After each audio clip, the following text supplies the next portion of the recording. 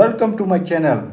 Today I will speak on a very important and valuable tree called red sandals, commonly known as Rakta Chandan, red sandalwood. Scientific name is Pterocarpus santalinus. Belongs to family Fabaceae. It is a moderate deciduous tree which can attain 10 to 12 meter height, 1.5 to 1.9 meter girth, with clean bole of 4.5 to 6 meter in national forest. Its bark looks like crocodile skin, and if we cut a portion of its bark, a red colored gum oozes out. The yellow flowers appear during April-May, but pods take about 10 months to mature. Pollination takes place by honeybees. It is an endemic species restricted to southern parts of Eastern Ghats, mainly found in forests of 4 hill ranges including Sesashalam in Andhra Pradesh state. Only in about 5.83 lakh hectare in the districts of Kadapa, Nellore, Chittoor and Prakasam. Also it occurs partly in Tamil Nadu in the districts of Tiruvallur, Kanchipuram, Vellore, Tiruvannamalai and Dharmapuri. It is also reported to occur in few forests in Gajapati district of Odisha. The species was introduced in Mandya district of Karnataka state, where it has naturalized in a small forest area. Red sandals is also found in Sri Lanka and Pakistan due to introduction from India. Red sandals prefers hot and dry climate, low rainfall, about 500 to 800 millimeter. It comes up well in lateritic and gravelly soils, but not in waterlogged soils. It is a light demander, excellent copier, more resistant to fire, but it cannot tolerate frost. Let us look on its global conservation status. Presently, red sandals is categorized as endangered species in IUCN list mainly due to its occurrence in restricted geographical areas in a limited extent, its declining population because of continual illegal harvest. Red sandals has also been listed in Appendix 2 of CITES, that is Convention on International Trade in Endangered Species of Wild Fauna and Flora, since 1995. As it requires strict regulation on its trade for its survival. As far as its uses are concerned, red sandals wood is very heavy, strong, strength-wise more than thick and extremely durable. Also highly polishable, suitable for carving and turning. Traditional designs can be finely engraved on it to make classical luxury furniture. Wavy grain red sandals wood is very valuable and is exported mainly to Japan for making a musical instrument called shamisen, probably due to its superior acoustic quality. Straight grain, that is non-quality wood, is used to make toys, idols, etc. The hardwood contains 16% red santalin dye, which is used as natural dye to color herbal mixtures, toothpaste, preserving natural colors of foodstuff, flavoring alcoholic beverages, in dyeing clothes, etc. Red sandals wood, including chips, powder, briquettes, and other products, are traded in international market at a very high price, generally exported to China, Japan, and Western Europe. As medicinal uses in India, the hardwood and its bark is used in the treatment of diabetes, cough, fever, digestive tract problem, skin diseases, jaundice, snake bite, etc. Wood powder is also used as skin care and cosmetic purposes. Now let us discuss about its cultivation and propagation. The great advantage of growing red sandals is that it is one of the most valuable tree species which can be grown in hot and dry climate, in less rain, on poor soil, barren land, where other valuable tree species generally fail to grow. However, in rich soil, it can grow up to 15 to 18 meter height, 2.5 meter girth with 9 meter clear bole. Hence, the species can be planted not only in its native range of natural occurrence, but also in other areas having similar growing conditions. Red sandals is commonly propagated by seeds, as vegetative propagation has its own limitations to produce large number of required seedlings. However, vegetative methods can be adopted to produce superior quality clones with traits like high hardwood content, wavy grain, straight bole, etc. Dry pods from trees are collected in January-February. Seeds along with the wings are sown in mother beds. Seeds viability period is only about 8 months.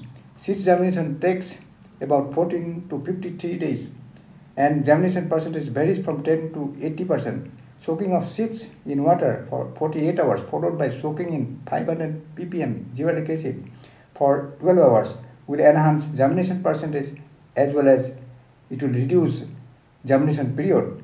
Presently, 2 years old stump-based seedlings are commonly used for planting. Seedlings can be planted at 4 meter spacing in 45 cm cube or 60 cm cube pits depending on size of seedlings. One should procure superior quality seedlings from known sources only for better performance. Presently, commercial varieties of rhododendrons are not available. Forestry College and Research Institute Metropolitan of Tamil Nadu Agricultural University identified a clone called TNRS1 and reported that it can grow up to 12 meter height and more than 60 cm girth within 15 years. The hardwood content and wood density is influenced by age and size of trees. About 30% hardwood content can be expected from the harvestable stem volume. In the initial years, pruning of side branches should be done to prevent forking to get quality timber. In natural forest, seedlings start hardwood formation at about 18 years age when attain girth of 15 to 23 cm. Generally, higher aged trees give more girth and hardwood. So, in my opinion, ideal harvest age of red chanders for high economic returns may be between 30 to 40 years. It may be little lesser also, depending on size, quality, and other factors. Though it is long gestation period, but is highly remunerative on long-term basis. Farmers should plant red chanders as long-term investment in affordable areas along with other short-duration crops for regular income. Future demand of red chanders will be only from private plantations. There are only about 5,000 hectare red chander plantations in South India.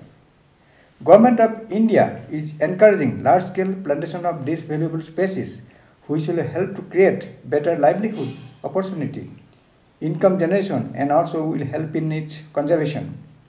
From the analysis of global auction sale of seized red chanders logs done by Andhra Pradesh government during last 3 years, average price per metric ton varied from about 20 lakh to 42 lakhs, depending on gradation of logs based on quality.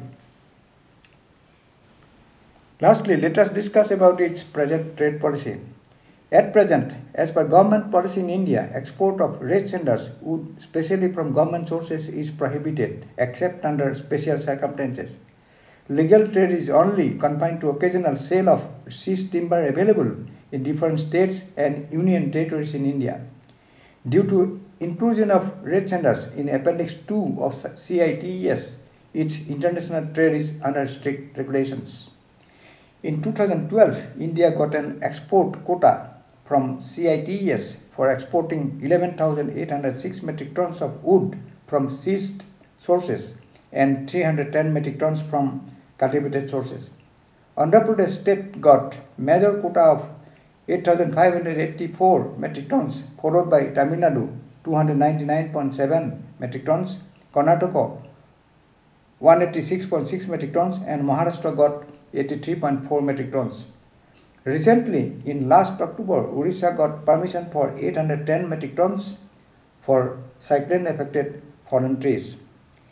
It is good for the farmers that central government relaxed the trade policy by DGFT, that is Director General of Foreign Trade Notification, on 18th February 2019, which allowed to export red chanders in log forms, roots, and value-added produces if it is purely sourced from cultivation origin obtained from private land, including pata land.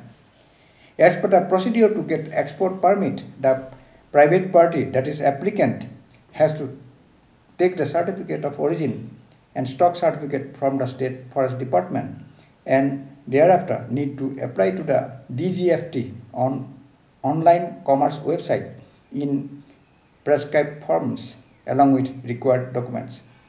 There are 24 regional offices under DGFT in different states to facilitate the process. The quantity of red sandal's wood and its products exported from cultivated sources is still negligible due to cumbersome procedure to get export permit. Further simplification in procedures will encourage the farmers to grow red sandals more. Sustainable trade policy in this regard needs to be formulated by incorporating the stakeholders' perceptions. At the same time, domestic market of red sandals need to be improved. At the end, I'd like to mention that our endeavor at all levels should be to protect, conserve, grow and sustainably use these valuable tree species. Thank you very much.